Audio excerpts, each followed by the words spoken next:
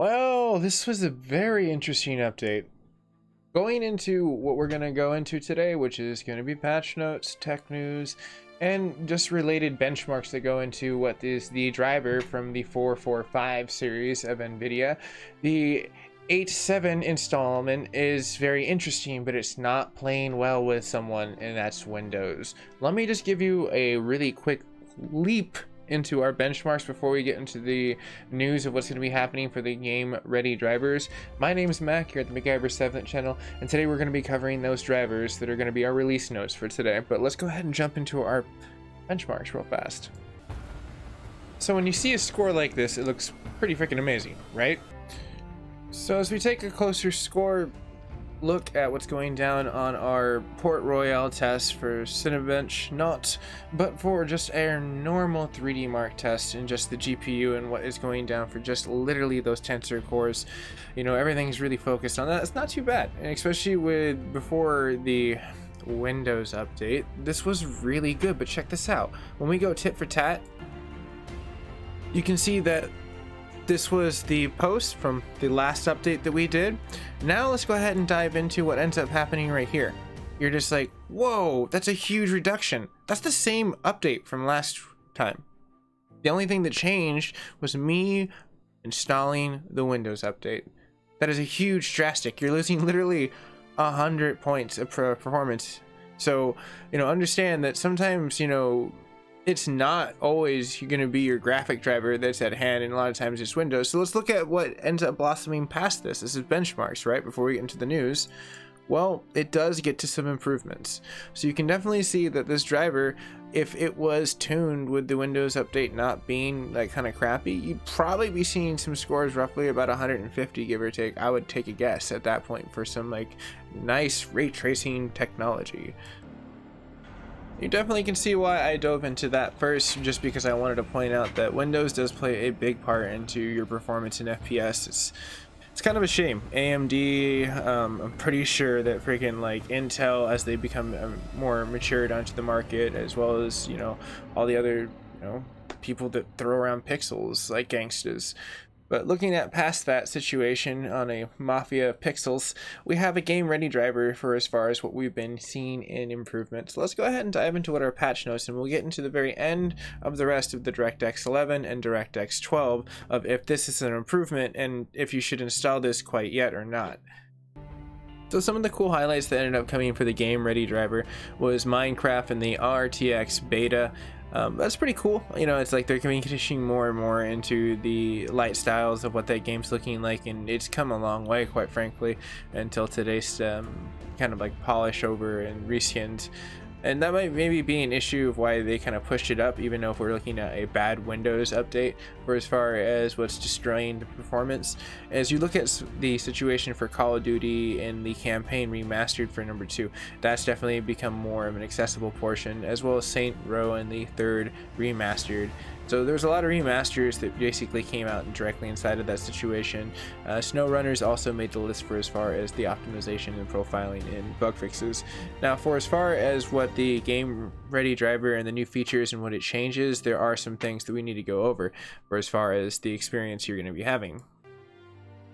Now, first and foremost, you might run into some issues when you open up your GeForce experience to the 3.20.3.63. It failed to install for me. I redid it again and it perfectly laid over. So you just try it again to get to this update. You may not already see it. This might be, I might be the update to your update, and then that's the case, just refresh it and then you should be able to download it. But it seems like some new features came into the synchronization, which kind of threw that off a little bit. But I wanted to point that out for everyone, so just in case you're having a little bit of a difficulty, it's fine. Just retry it. Retry the install. That install also is conveniently by just opening up the GeForce experience. It should want to do it natively by updating. If you run into issues, I would be very interested to hear about that, because I've never heard about that running into. But the G-Sync and the compatibilities for the display for as far as what the new features in the Acer, the XB273GP, the also XP 323U, also the Asus VG27B, The game ready driver fixes that are going to go ahead and jump into the 2080 Ti levels of the Tomb Raider for as far as the DirectX 12, which has been a issue in its blue screen that occurred when the gamer would play for more than like 5 to 10 minutes. Looking at Doom Eternal, as this is a new game, there's a black flicker in the game for as far as that code that's displayed on top of there. Now I'm hoping that these are the new features and changes that they have hopefully really genuinely fixed, but sometimes some people run into some issues that are, prolonging what is their gameplay because of these things. Leave a comment down below. All of us united with information is the best source of information. Just let us know what your GPU is, your CPU, and what you're running. That way we can kind of see the patterns.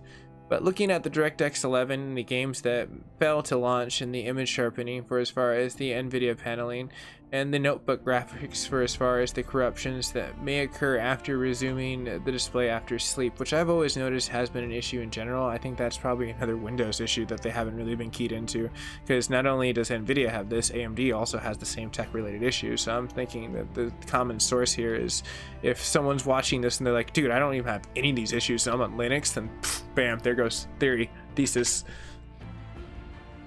At least until I can make my Linux build, which I've been wanting to do, which might come up pretty soon. I'm actually pretty excited. I just need to decide on what package I want to run.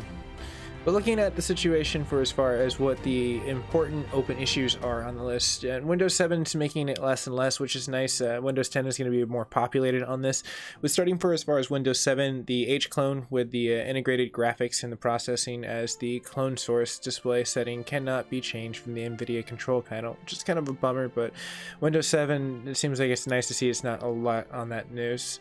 Now looking at the notebooks that make twice the list for as far as the H-clone in the same exact situation that was above, and then you're looking at the, GeForce 1050 Ti, the Max Q edition, which is the screen corruption after waking up from a displayed off. And again, try just resetting the computer, rebooting from that situation. A lot of these situations literally just occur from like going into a sleep mode, which again, common denominator is because of a, I would presume, an OS outlet that we're utilizing as a common denominator. Now looking at the SLI inside of Doom Eternal and the corruptions that occur when the game has been opening for the Steam overlay. Jumping down a little bit to a new Battlefield, we see that Battlefield 5 and Destiny 2 make the HDR list for as far as the HDR enables the games to appear too bright, which is definitely a common denominator for a lot of games, and that's why I kind of like where sometimes we're, like for instance, a great company that does it really well is Sony. Like they constantly, when you continue to mess with the HDR every so often, maybe like you'll get like this prompt where you want to recalibrate, and it's really great, especially if you're a streamer and you have a TV that's like, yeah, it looks great on my TV, my display screen looks so great, but then you look at your freaking playback and you're like, oh my gosh, this looks freaking horrible, because the capture of that and the processor that's working inside that TV in order to make your pixels look amazing. So it's kind of nice to have those calibration tests so you can kind of be the calibrator, which is pretty cool. And not to say that most PC games don't have that, I'm just pointing out one like engine that works pretty well, or just a system that lets you calibrate. And I would love to hear other people that have great experiences too. But let's go ahead and hop back into those patch notes, because we got benchmarks, ladies and gentlemen. Exciting benchmarks. Now that we push past the smoke and the immortos of the battlefield of HDR, we can see that we can have a monster hunter in the afflicted portion of the appear in game. So basically you're having artifacts, kind of not a fun situation. Call of Duty in the Warzone and the freestyle does not work. On top of Forza 7 and the curbs may be in a blackened portions for as far as pixels. You can kind of see that that's made the list for several weeks nowadays. Now when you look at the situation for a Zombie Army Dead War 4, also making the list again for as far as the freestyle tab and the unselectables, and then Tom Clancy in the Siege for the Vulcan G-Synced. For as far as what the game mode will be enabled, the flickers occur, and the situation of the workaround around that situation is getting the G-Sync or playing on a different UPI than Vulcan, as they always allude to every week. And with that, ladies and gentlemen, that's definitely the end of our patch. We now have benchmarks, so let's get to it. I'm always excited for that. Alright partners, we're going to start with the good, the bad, and the ugly, and this is DirectX 12. For Time Spy in the 1080 department, this is last week's week before the Windows update. So if you have a chance not to update, I would say don't and install this, and if you notice a performance improvement, let me know, because I'd be really curious, because I haven't rewound my windows yet. I'm just waiting for them to update, which I know they'll probably end up doing very soon, because I'm sure they probably know that, because we're going to get into the bad before we get into the ugly. Check this out. This is after the Windows update, so you already noticed it takes a hit. Now this is the ugly. I mean, that's not a good score. That's horrible. I mean, it literally almost goes down 107 points. I mean, that's at least a few FPSs right there. The trend continues with the good, the bad, and the ugly, as we can see that there's a report point for, again, post Windows. Not. This is like our old G score, and then you see the bad, which for 4K is taking a decent hit, and then you see the ugly. And so DirectX 12 does not like what's going down right now until maybe Windows rearranges a few pixels for it to work right. For the FPS, it doesn't seem like you're going to get really good performance for as far as DirectX 12. Now maybe they fixed some issues that may have resulted in some of the reduction scoring, and it might have been a combination of Windows just giving a crappy layering base, which they tend to do a lot nowadays.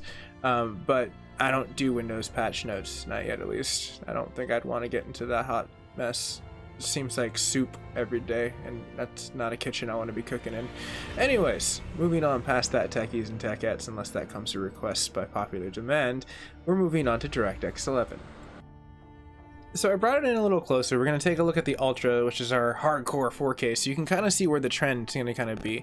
Now, again, this is us looking at the trends from the before the update, before Windows updated, and that's a pretty respectable score.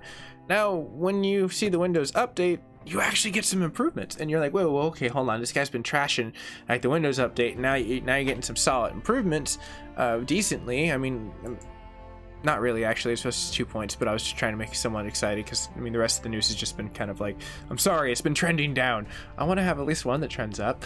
Anyways, so as you can see, Windows does this, but then you install the new update and you're just like, blah, like what the heck just happened? And you can see a solid reduction on just the graphics score.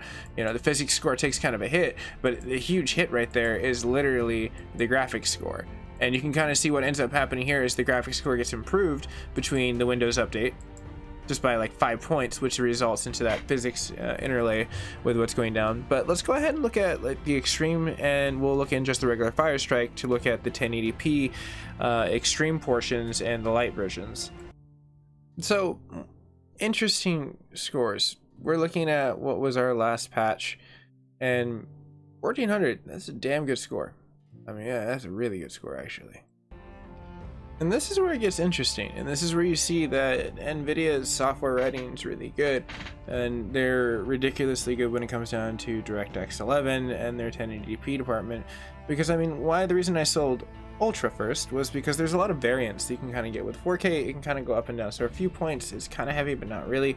When you look at points like this, and you're saying, okay, from a Windows update, we went from 1400 down to 13799. I mean, dear gosh, that's 201 points. What the heck, man? But you can see right after, when we update, there's actually a decent improvement from this score. Closer look at this, you can see that right now we're rocking a 13815. I mean, that's way better than what we had before, where the 99s were gaining like at least 16 points, which is not too bad. But the graphics in that department are not, you know, the time flux capacitor is not fluxing. It's not a good thing, ladies and gentlemen. You look at that, and the only common denominator again is Windows, and Nvidia is trying its hardest to fight for you guys and gals. So if you see a few updates for Windows, I would say just wait at least one more, and that should hopefully iron it out. Let's look at our final score for Firestrike. Briefly looking over at this, we're looking at the last patch. Then we look at the direct portion of the Windows update, which just reduces a little bit, not too bad, especially for Firestrike. That's pretty tame. I want to say, like, usually I'm dealing with about 25 to 50 variants. So when it goes to this, well, this is the new update. So it seems like what I would like to say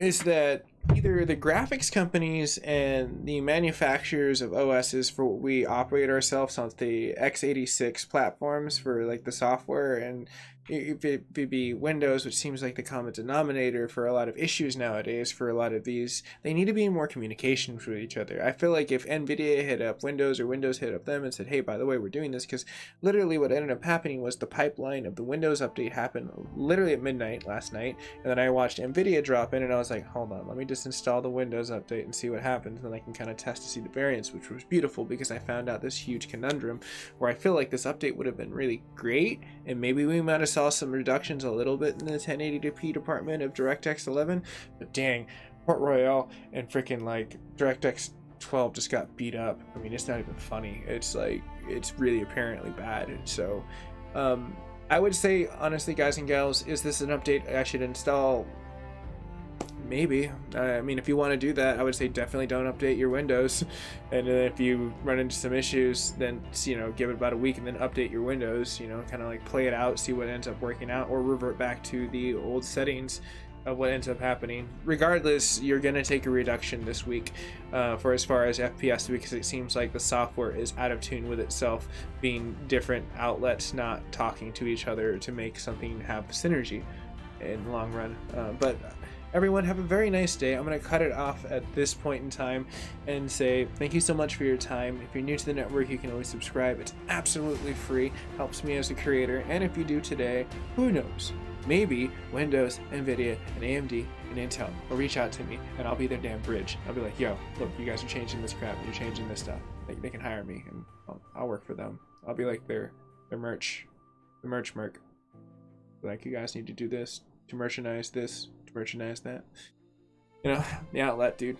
But anyways, everyone, have a very nice day, and I guess that was a little bit of a longer tangent of a would you like to subscribe today. But I'll see you guys and gals in the near future for more tech related information in Nvidia, because it seems like there's probably going to be another patch pretty soon.